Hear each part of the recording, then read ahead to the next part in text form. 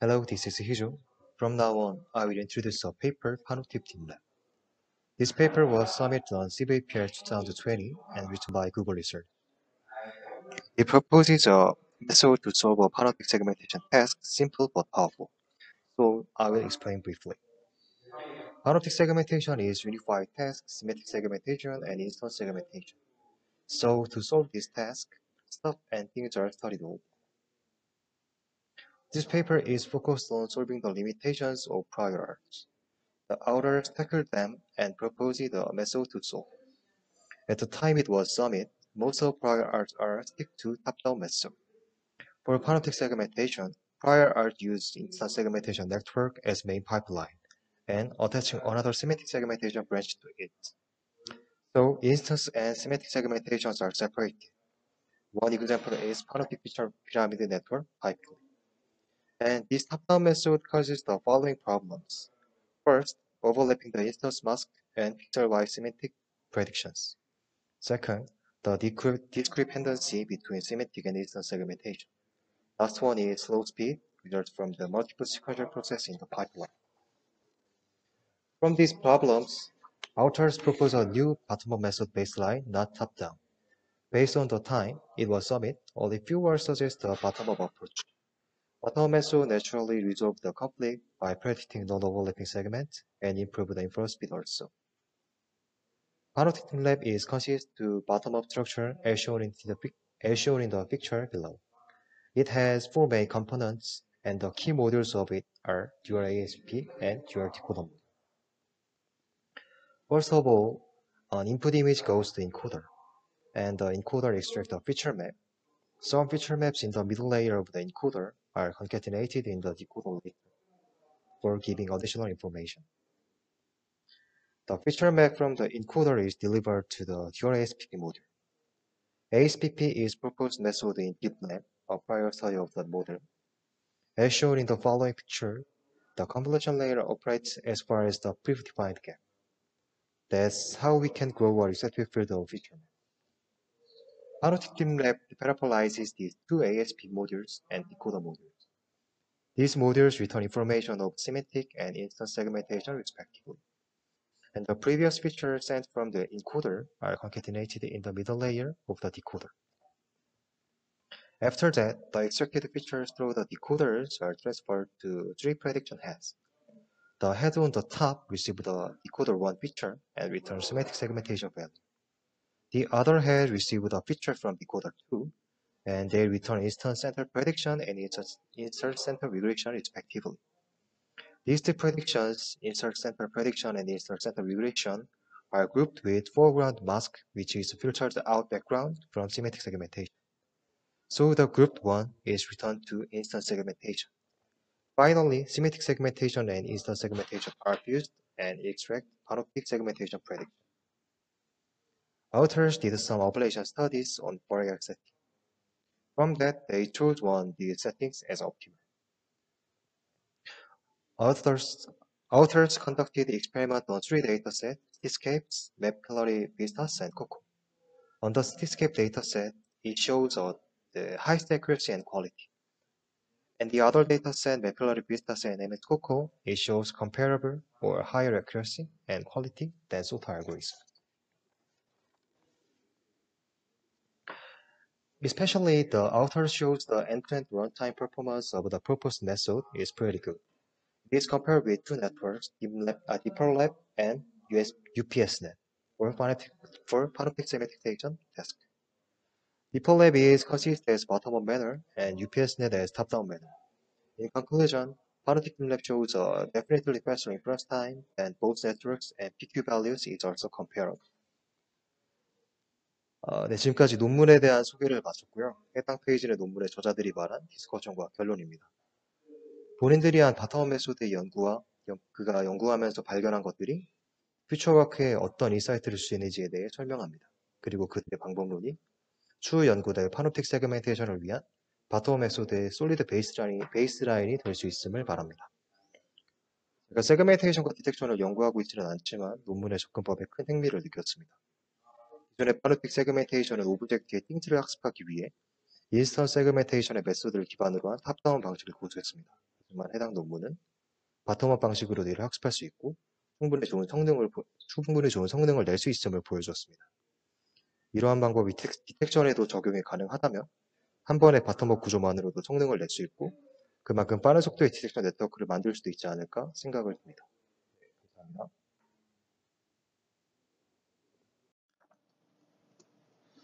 Hello, my name is Sunny Kim and I'm a master course in mechanical engineering.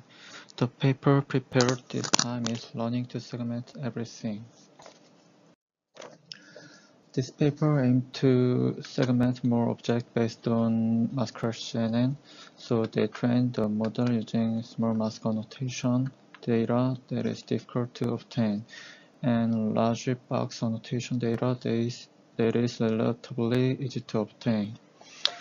Here the mask annotation data is a COCO dataset and there are 80 classes mask labels. And the box annotation data is visual genome dataset and there are 3000 classes box labels. The contribution of this paper is two things. First, they use data of different labels through partially supervised learning. Second, to extract the mask of object, they proposed a weight transfer function. First, partially supervised learning used two kinds of dataset with different labels. One is a COCO dataset with annotated masks and they call it A. The other one is the visual genome dataset with only bounding boxes and they call it B. In this paper, they are referred to as strong label and weak label respectively. So this paper introduced partially supervised learning using two datasets. The algorithm proposed by applying this method is mask-X-R-Shannon, which is an algorithm built on Mascaro-Shannon. At this time, the Mascaro-Shannon is divided into a box head and a mask head, so the method suggested in the paper can be used. Let's get into the method they proposed. Actually, when predicting the mask, it uses a weight transfer function. First, if you look at the structure of Mascaro-Shannon, in the figure, the box head and the mask head are divided. Here, the box head can learn using the bounding box labels, so both datasets can be used. However, the mask head must have a mask label, so only the A dataset can be used. So this is called partially supervised learning. At this time, the last layer parameters of both sets contain category-specific parameters. So they proposed the idea that mask can be predicted through the box parameter that is learned with two datasets. So they used the transfer function to calculate the mask parameter from a box parameter. You can see the equation about that. In this time, the weight transfer function is a smoothly connected network. This is the main contribution of this paper. As for the training methods, stage-wise and end-to-end methods were suggested, but in the paper, end-to-end methods were applied. There are some different things, but it is not that important in this paper, I think. However, at this time, there is an imbalance of the gradient for each head, because mask loss only use a dataset. So the gradient stop as follows. So the mask loss does not go to the box head, it only goes to the transfer function and mask head. Finally, the additional proposition is that FCN and MLP are combined in the mask head. In the Mascaro-Shannon, FCN and MLP were presented and compared, but in this paper, the two are combined. There are two types of combination. First, class agnostic FGN plus class agnostic MLP. Second is class agnostic FGN and class specific MLP. At this time, the mask is obtained through the sigmoid after adding the two values expressed in the mask form from FGN and MLP. You can see that in this region.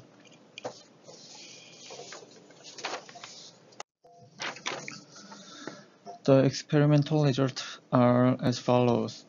It is the result that various objects can be segmented through the methods proposed in the paper.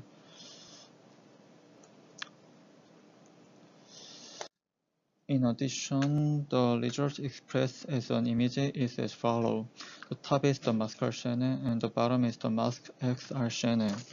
The green box shows that the original mask label was present, which means classes in A, the green box, and the red box does not have a mask label, which means classes in B.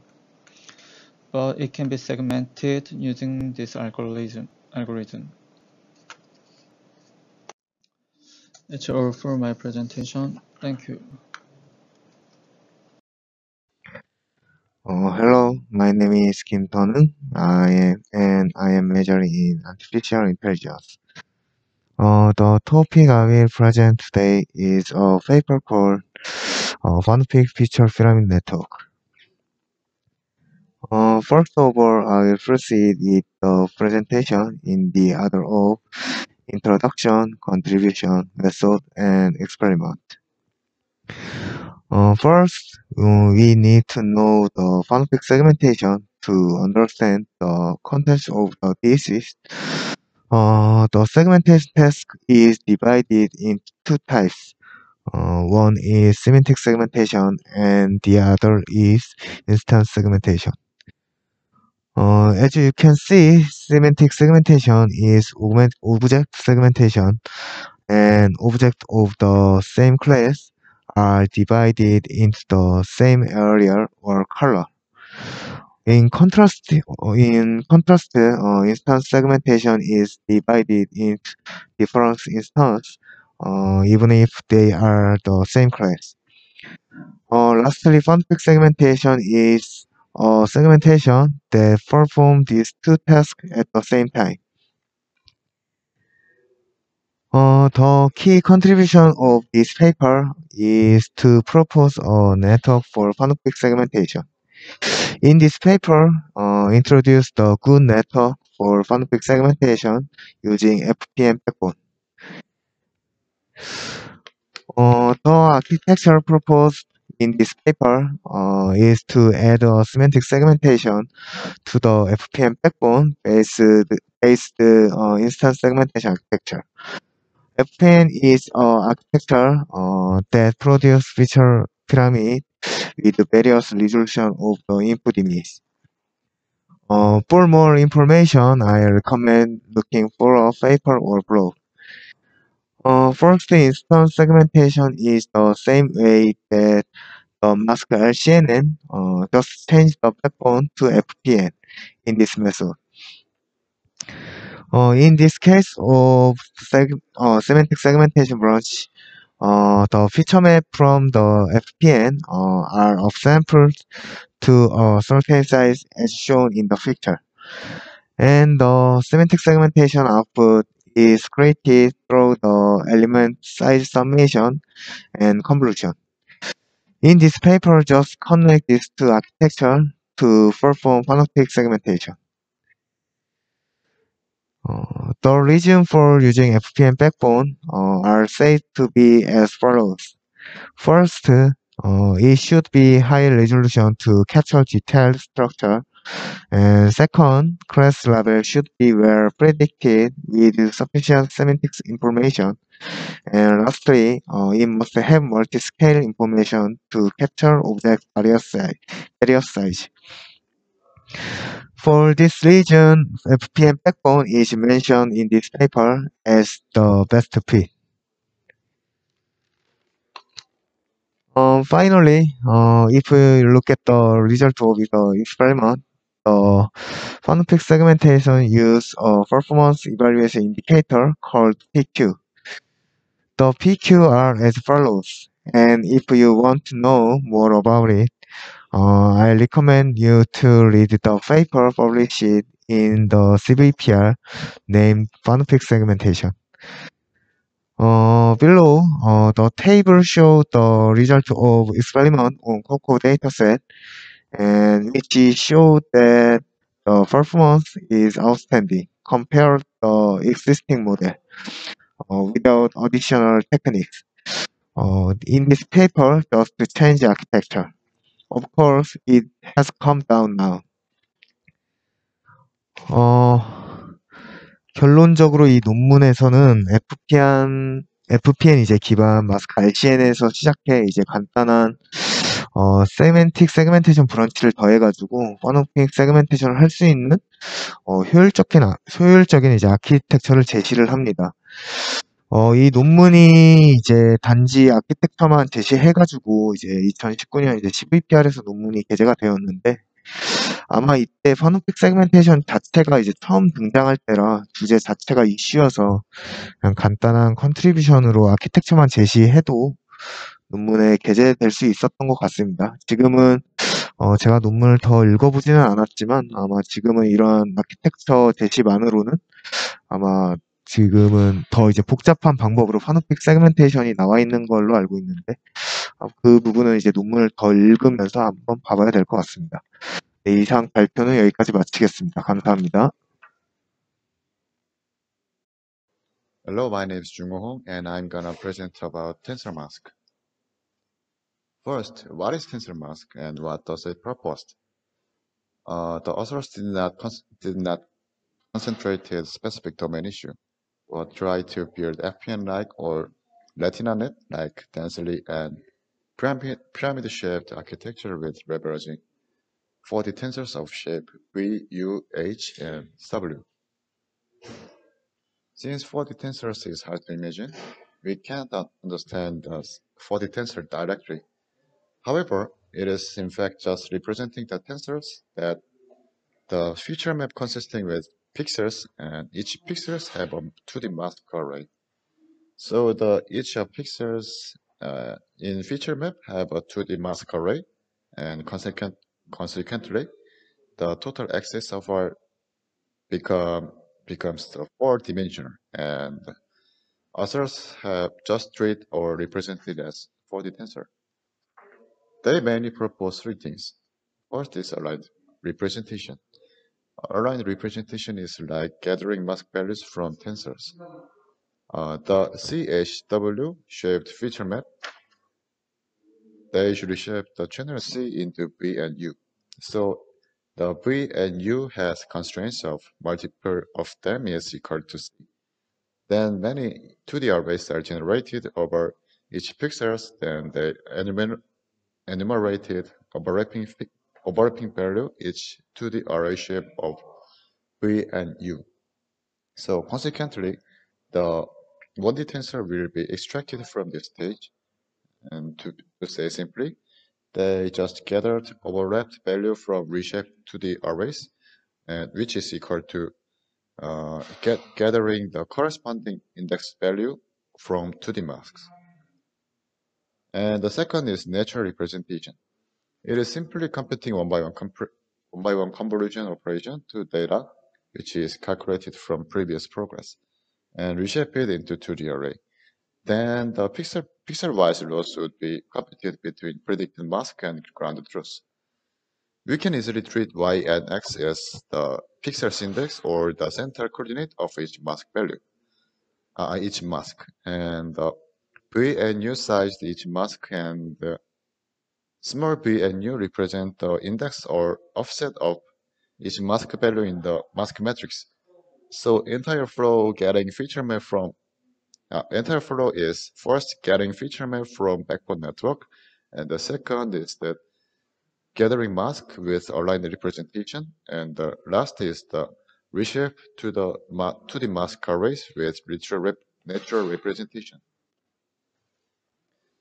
The authors also proposed various operations to handle the size of 4D tensors. First, the downsampling. When they downsize lambda times to feature map and then gather lambda times more the mask information, it means that while gathering more coarser features, then they gathered more mask values for balancing parameters. It is similar to balancing the channel and the size of feature map in convolution neural network. However, this operation requires high computational cost, so they implemented with cPurple or Cython to accelerate as possible as they can. And in fact, these operations are very similar to general operations with 3D tensors in general convolution neural network. And with operations amongst 4D tensors, they build FPN-like architecture to extract masks of each pixel. So the whole network extracts multi-scaled object effectively and predicted mask with the balanced parameters.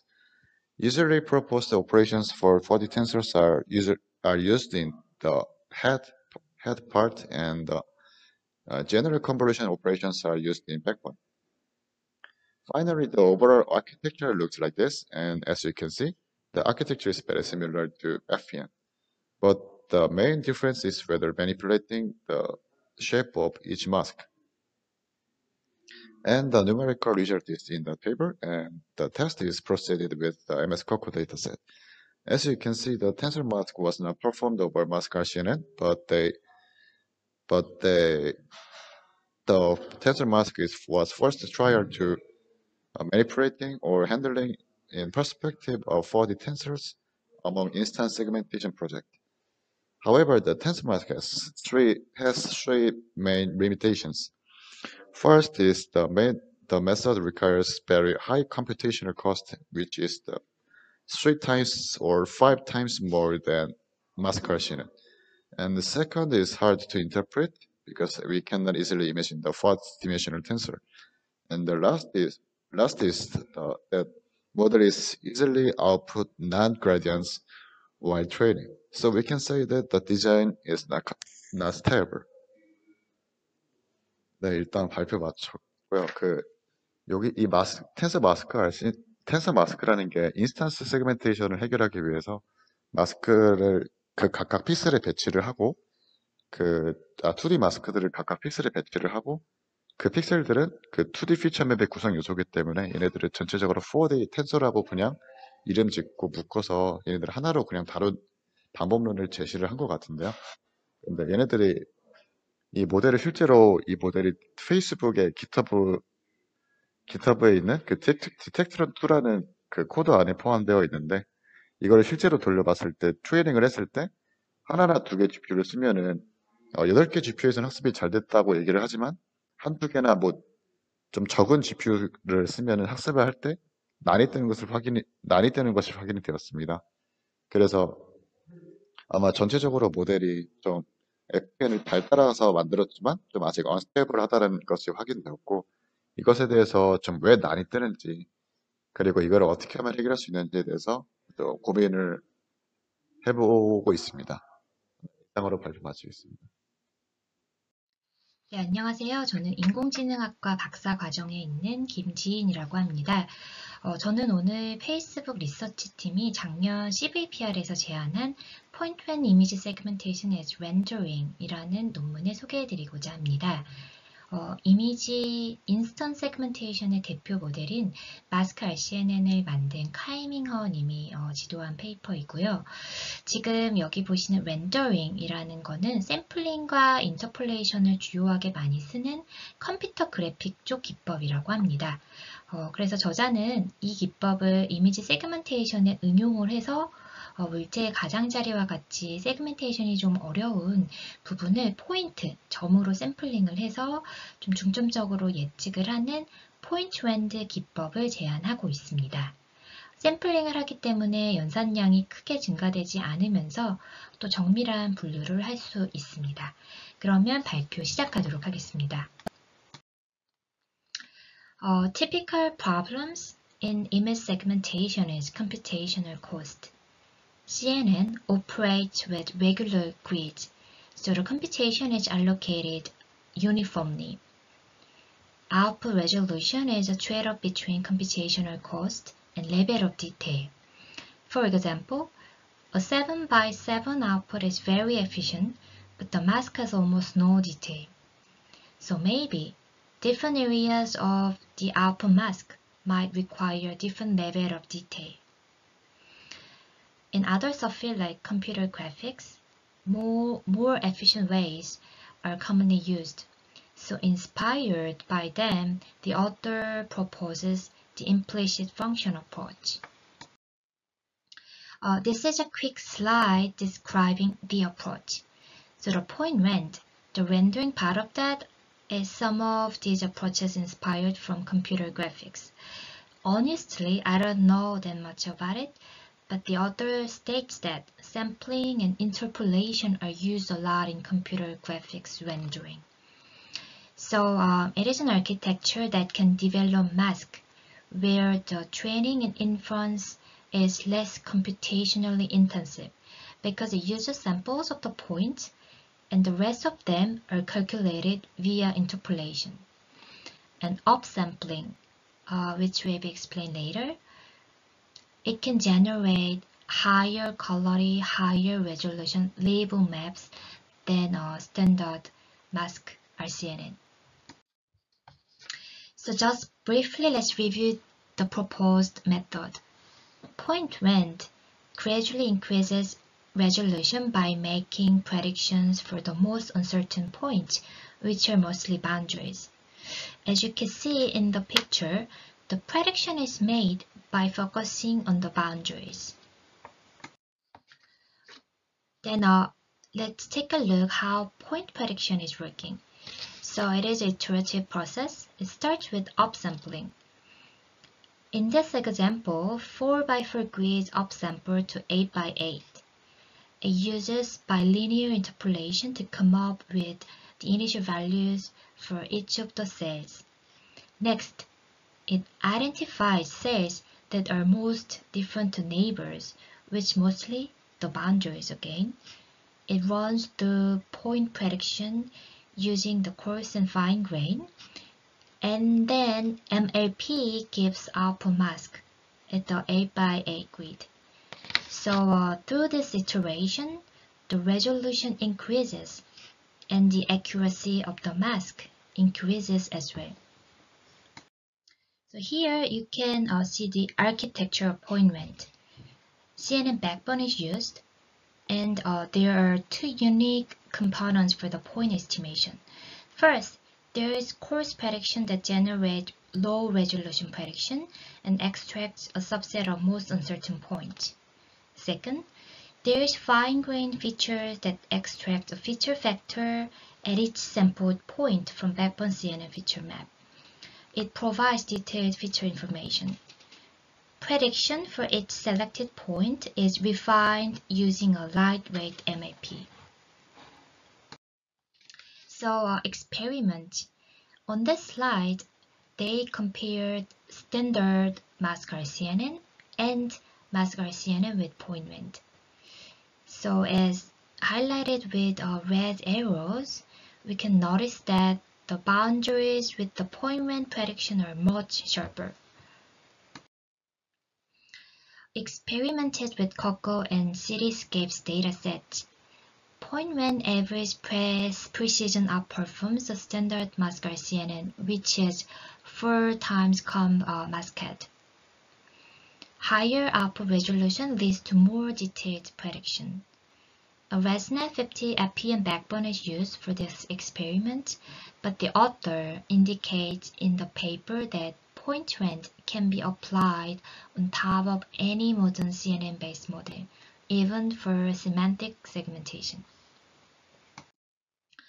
In conclusion, this paper proposes a segmentation method which can make high resolution output with little to no computational overhead. You can check the code in Facebook Research Team Lecture3 GitHub. 이것으로 발표 마치겠습니다. 감사합니다.